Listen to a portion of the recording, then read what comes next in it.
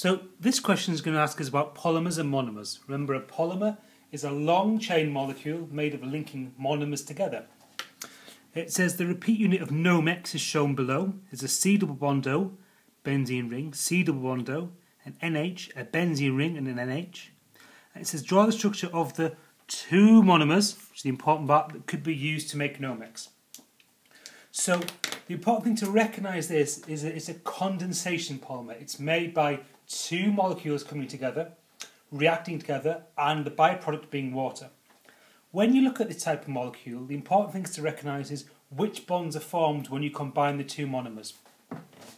And in all these cases, the bond that's formed is the carbon-nitrogen bond.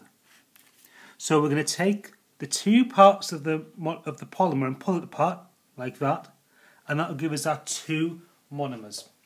So if we break the carbon-nitrogen bond, we're left with a benzene ring, this one, C double bond O, C double bond O, and on the other side, this part of the molecule, we're left with a benzene ring, we're left with an NH and an NH.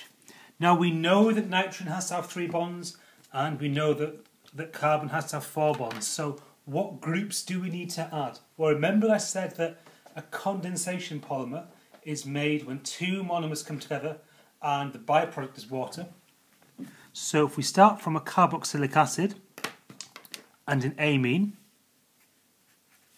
when these two monomers were to come together, they would lose water. They would lose that OH and that H. And when they would come together, they would form a bond between that carbon and that nitrogen, and that would give you a polymer. So the two monomers are the dicarboxylic acid and the diamine.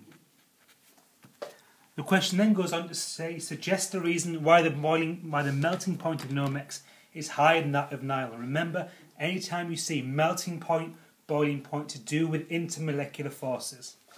So the melting point of Nomex is higher than that of nylon, you'd say, so there are stronger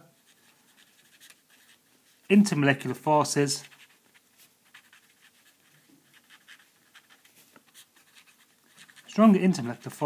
in Nomex. And remember, that means it's bonds between polymer chains. It's that polymer chain and another polymer chain there, and maybe another polymer chain there. The melting and boiling points is the intermolecular forces between these chains. It's not the forces inside. It's not breaking that bond. It's breaking chemical bonds between different strands of the polymer.